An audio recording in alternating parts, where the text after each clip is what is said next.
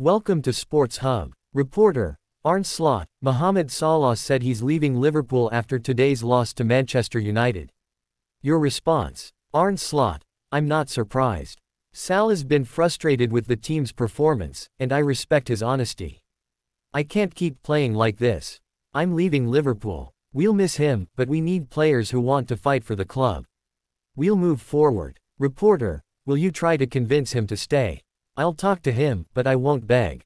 We need commitment, not just talent. Reporter, what's the plan to replace him? We have young players ready to step up. We'll also explore the transfer market. Reporter, is this a blow to the team's morale? We can't let one player's departure define us. We'll rally together. Player 1, we'll miss Mo, but we have to move on.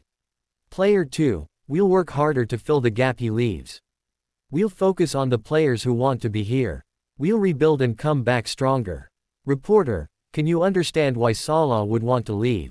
Yes, but I wish he'd stay to help us turn things around. Reporter, what's the message to the fans?